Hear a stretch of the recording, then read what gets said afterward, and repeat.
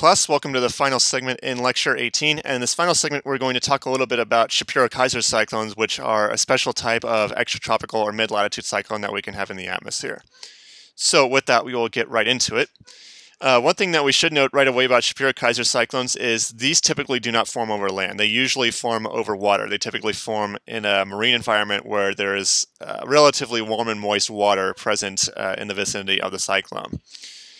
And in the case of a Shapiro-Keyser cyclone, there's a mechanism that actually weakens the northern fringe of the cold front. So you may remember back to the model where we had the cold front circling around the center of the low.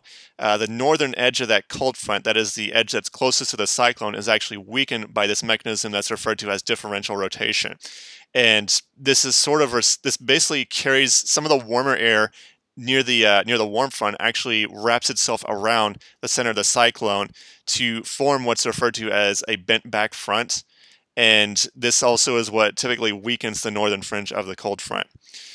And this also results in, what's really interesting about this also results in some much stronger descending motions as the cold air is surging around the cyclone. So when we looked at the horizontal anatomy in segment 2, we talked about the conveyor of cold air that descends down near ground level. In a typical cyclone, that descent is very gradual.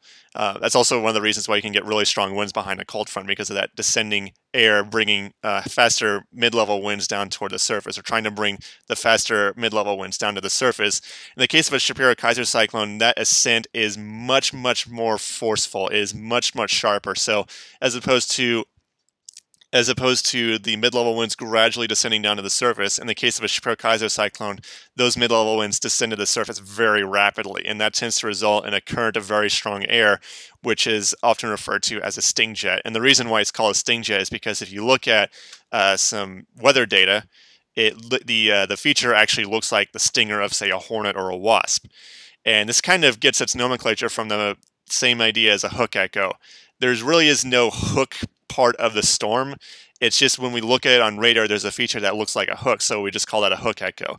And the way the sting jet got its name is the same idea. When you look at a particular data plot, the feature actually looks like the stinger or the abdomen of a hornet or a wasp. So that's where the term sting jet comes into play. And also the fact that the winds inside the sting jet can be quite insane. On a typical cold front, you're typically going to have at the strongest 20 to 30 mile per hour winds, maybe with some gusts higher than that. Winds behind cold fronts don't typically get much stronger than that, but the winds inside a sting jet often exceed 40, 50, even 60 miles per hour. In fact, in some extreme cases, the winds can exceed hurricane strength. I think there was a case of a Shapiro-Keyser cyclone going up towards Scotland, and there were some weather stations in Scotland that recorded 80, 90, even 100 mile per hour winds. I can't remember when exactly that was, but the winds inside the sting jet, inside the Shapiro-Keyser cyclone, can be quite intense. And of course, because of these intense winds and the unusually intense winds in the Shapiro-Keyser cyclone, these can pose a major threat to people on boats, especially cruise liners, and especially smaller boats. Smaller boats are a lot easier to capsize in strong winds, but even cruise liners, because these intense winds can generate some pretty intense waves. If you've ever talked to say a boating captain who's been inside of a hurricane where the winds are really intense, they'll talk about some of the wave heights that you can get. You can get 10, 20-foot waves, which can really rock a boat. But of course, you don't want tourists in an intense windstorm that you might get from a sting jet. But also, these can, of course, pose a significant threat to life and property if they come over land, because, again, you can have this really strong current of winds potentially destroying houses and knocking down trees and power lines, which is obviously something that you don't want people to be around. You want people to be sheltered from that. So, also compared to typical mid-latitude extratropical cyclones, these are rare in comparison. So, these don't form very often, but when they do form, they really make their presence known if they, in fact, are impacting something. So mariners definitely are concerned about this, but people in coastal regions also can be concerned by this if the Shapiro-Keyser cyclone does, in fact, move closer to some landmass. So we'll actually take a look at the structure of the cyclone, of the Shapiro-Keyser cyclone, and this cold front, you may notice, is kind of detached from the low. So if you compare this to the extratropical cyclone, you'll see that this cold front is kind of detached from the low, and this results in sort of a T-shaped frontal structure as opposed to a nice right angle between the warm front and the cold front. And again, as the current of warm air wraps around the center of the cyclone, you get what's referred to as a bent back front. Normally, this is represented by X's in a row connected by a dashed line, but here I'll use the occluded front symbol because it is kind of an occlusion process. It's a current of warmer air, in this case overtaking a current of colder air, which is kind of unusual to see. And then as this warmer air wraps around the center of the cyclone, now you get an occlusion of sorts, but it's not the same occlusion that we got in the case of an extratropical cyclone. You see the cold front is even more detached from the center of the low now as this warmer air wraps around the center of the low. So you can sort of imagine an area of somewhat colder air.